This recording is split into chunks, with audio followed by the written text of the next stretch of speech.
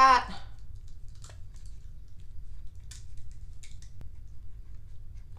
I don't know if the mic picked that up.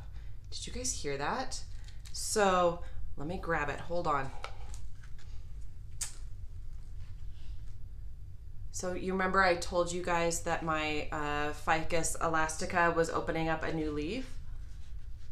It's actually in the process of opening, and I don't know if the mic picked it up, but I could actually hear it like Velcro, uncurling, unfurling.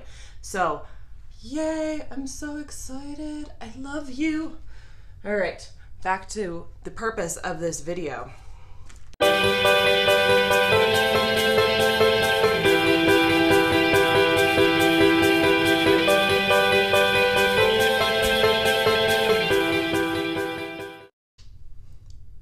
Hello again, everybody, and welcome back to my channel. Today I'm going to be potting up some long overdue baby plants, some new cuttings, some cuttings that have been sitting for way too long.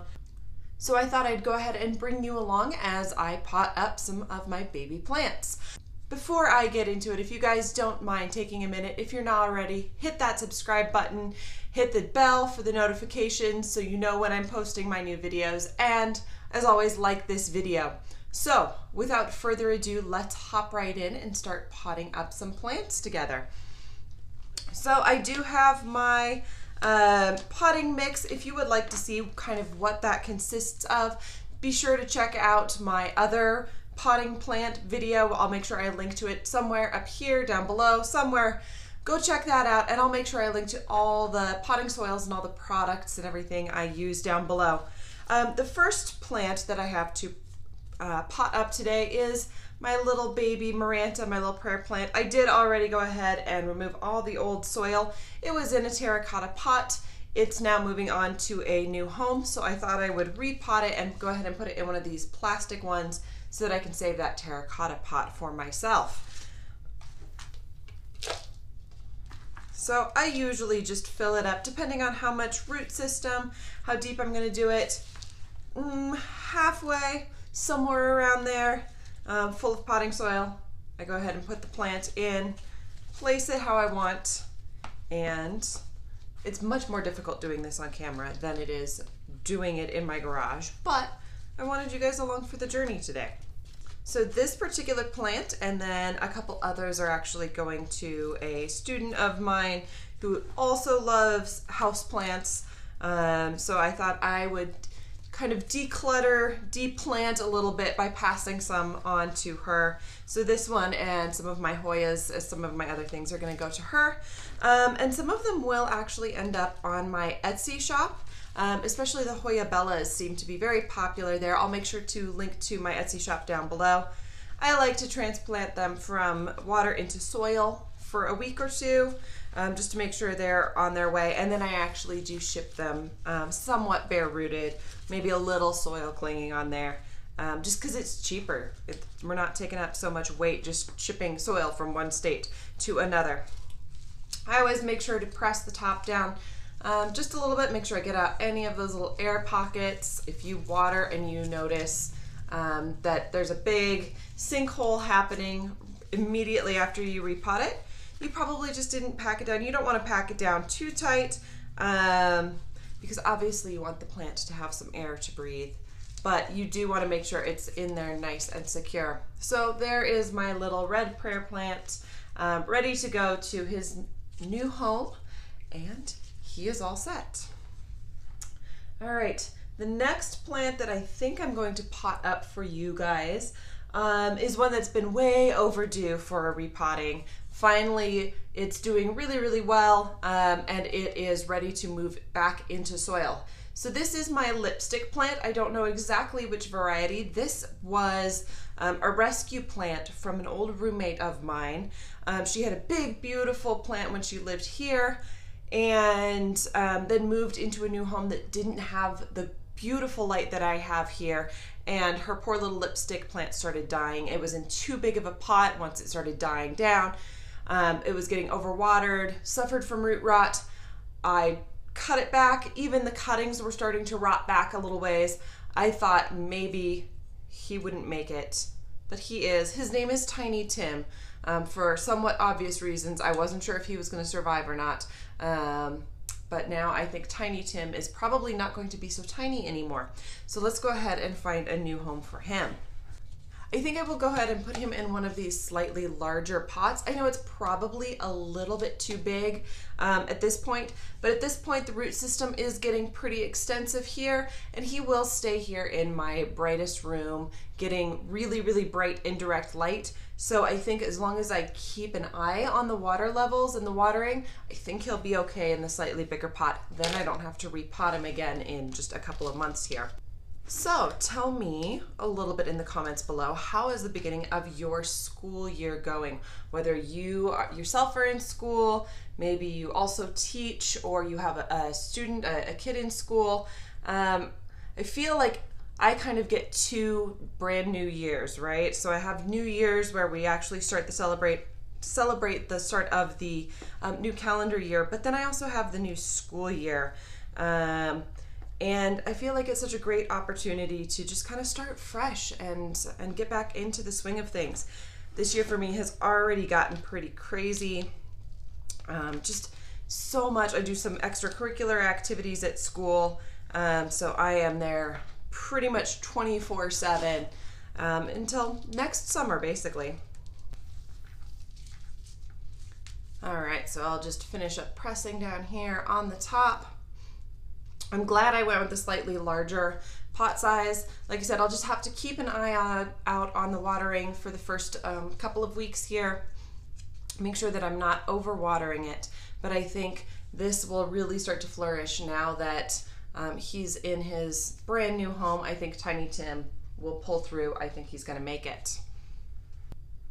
All right, so the next plants that I have are pothos and my Scindapsus. Both have just giant root systems here, ready to be planted, ready to be in their new homes. And I do have some of these lovely tiny little pots. I get these for about 40 cents at my local nursery. They're really great for starting out some of these smaller plants, moving them from water propagation into the soil. So let's start with, I believe this is the Pearls and the Jade pothos. So it started to put out new leaves. This one was just a one node cutting. It's put out some new leaves. Like I said, it's got this extensive root system. So I think he is more than ready to be in his new home. This one I'm going to go ahead and take a little bit of the soil back out and actually make a little hole here, just because these roots are so big, so long. I want to make sure that they have enough space here that they can start to spread out and take over. And again, I'm just pressing down the top, making sure to get out any of those big air pockets, making sure it's also sturdy. Sometimes if you don't pot them down in there quite well enough, they can fall over and then they just don't look as pretty. They're not the way you placed them originally. So I want to make sure that he stays right here in center. He'll probably have to be repotted in a few months, but with pothos, I'm not so worried. He can be a little bit root bound for a while, maybe till next spring, and he'll be ready to be repotted. Such a cute little plant. I love him. I don't know if I want to give him away. He's just so perfect and small. All right, and we'll move on to the Scindapsus, the silver pothos, satin pothos. Right, such a beautiful plant. Again, started from a one leaf, one node cutting, and has grown this glorious long root system. Just so ready to be in his new home. I've been putting this off. I've had a few actually sitting since the last time I did my repotting video. Just got kind of busy over the summer, let them hang out in water. I didn't want to repot them right before I was out of town, which I was quite a bit over the summer. So some of these are a little bit overdue, I think, to be potted up, and they will be very happy to be here in soil instead of hanging out in my propagation station. So this one I am going to go ahead and let hang a little bit over the edge. The big mother plant that this came from also really enjoys that trailing over the edge. Not so much like a traditional pothos that actually kind of grows up, bushes out, and then trails. I found this one really likes to hang over the edge, so I'll make sure he has a little edge that he can grow down over. let's see, what else do I have here that needs to be potted up? All right, let's go ahead and pot up. This one is way overdue. And again, I think I'm gonna put this in one of those larger pots. I don't have so many of those small pots left. I definitely wanna save some for my Hoyas. So I think I'm going to put the polka dot plant in a little bit larger pot. Look at this big root system. Again, way, way, way overdue to be put in soil. So we'll scoop some in there. I'll just keep an eye on this one. The polka dot plant is super fun. I have mine outside right now, which is probably why you didn't see it in my houseplant tour. I let it get a little bit dramatic. I let it wilt the whole entire way, and when it starts to wilt, then I water it. So I think I will probably do something very similar with this guy, let him get a little weak, a little wilty, and ask me for more water before I water him, especially since he's in such a large container. So another way you can accommodate if a container is maybe a little bit too large for a plant is to not fill it up all the way. It's full, maybe up here to about this line, and I've packed it down a little bit. I don't think he needs much more soil than that, but I did want to make sure that I got him in soil as soon as possible. Okay, so I'm actually going to go ahead and switch it up to these teeny tiny little terracotta pots. I got these, I think it was like 3 or 4 for $1 at the dollar store. I know they're probably going to dry out pretty quickly, but they're very, very inexpensive. And I think for some of my little plants, especially I have a couple of plants that prefer it a little bit drier down here. So I think maybe I will try that out. So the first one that I'm going to go ahead and put in there and give it a try is another cutting from my watermelon peperomia. I have a couple of these leaves that are just a little sad. They're just, you know, a little beat up, but they're still healthy, and they actually have been putting out really nice root systems for me. This is such a fun and popular plant, I thought I would go ahead and pot it up for you.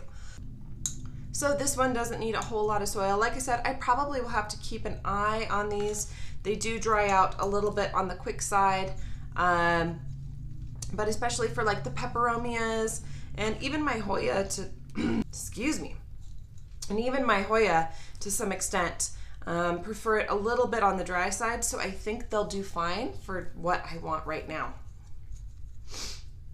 So there's my little teeny tiny baby watermelon peperomia. I'll give you an update on Instagram on how these plants are doing in the tiny pots, whether or not they're worth it. If they start to decline, I'll just run down to the nursery and go get some more of the plastic ones, but I think it's just about the right size for these little one leaf cuttings. All right, I think the other one that I'm going to go ahead and put in there is another one that's a little bit overdue. It's my Peperomia Rosso. So if you saw my Hertz unboxing, there were a ton of these leaves that just exploded everywhere. And some of them I put in soil propagation that are doing okay. And then this one had a nice long stem, so I stuck it in water. So he's got all these little tiny baby leaves coming off of it. And I'm going to do my best to kind of get some of that above the soil. So we'll see how that goes. When they're this small and they're this essential to the growth, I don't really want to chop them off yet. I know sometimes some of these leaves can rot if they're under the soil, but I don't necessarily want to do that here in this situation. So I'm going to try to almost perch them on top, maybe just slightly below the soil. And see if they'll go ahead and push through like they would on a plant that had actually grown up out of the soil. All right, so I don't know if you can see that down in there. So some of those leaves are just barely starting to poke above the soil. Again, I'll keep an eye on this one, maybe tap it down a little bit extra, and make any adjustments as I need to. That's the reason I like to make sure that I'm potting these up when I'm home for a week or two before I would water them and even leave for a weekend. Just in case they do start to decline, I can make any adjustments right away instead of coming back 3 or 4 days later and they're pretty much dead. All right, let's see what else I have that has roots on them. I have a couple more little plants over here that don't quite have roots on them, but we'll see, some fresh ones. And I probably will actually take some more cuttings sometime over the next couple weeks. Once I kind of empty out some of my cuttings, I like to take a few more.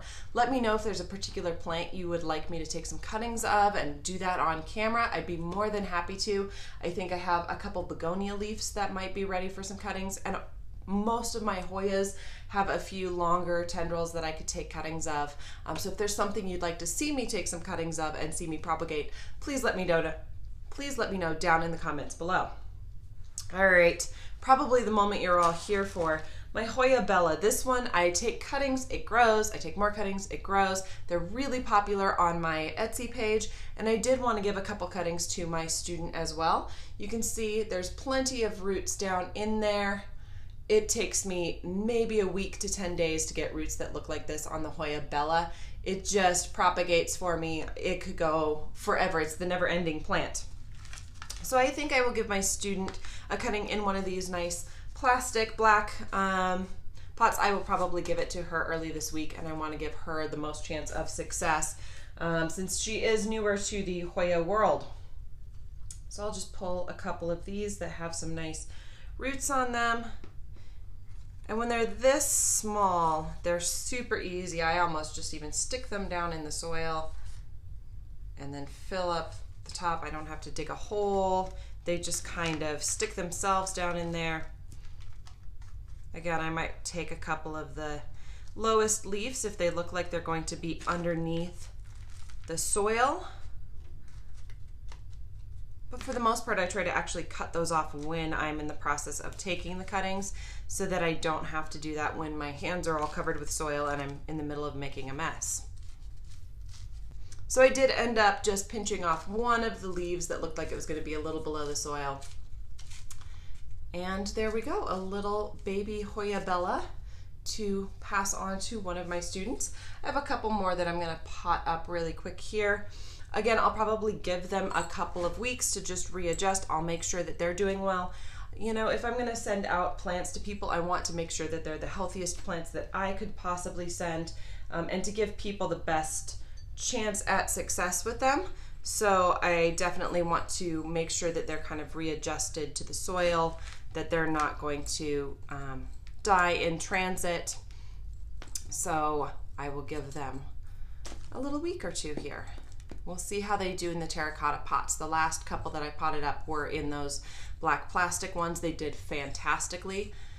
So I'll just keep an eye on these and see if I need to water them at all, a little bit extra. So we'll see. All right, so there's one. These pots are so small. They're just so easy and quick to fill. I know Hoya don't necessarily go in terracotta pots, but for the purposes of this video, for the amount of time they're going to be in there, they're really just going to be in here until they sell, and then they would be kind of taken out of their pot and packaged up and ready to send. This one looks like it's 3 cuttings, but this one's actually one cutting that I took that had 2 kind of stems coming off of it, and then a third little piece coming in there. So a nice full one for somebody. Again, just a little bit here in the pot. It looks like I'm going to have just about the right amount of pots, which never happens. I don't plan these videos. I was just like, I need to film a video. I'm going to sit down. I have some time. What am I going to film? Oh yeah, I have stuff I have to pot up. So I don't plan ahead for these videos. We'll just tap, tap, tap, put these in here, try to get them towards the middle a little bit, make a little bit of a mess. I'm covered in soil, meeting a friend for lunch after this, so yeah, that's about how my day goes. How are your days going? All right, and then quick and easy, there's another little Hoya Bella potted up, and I have 2 more little cuttings, so one more little pot here.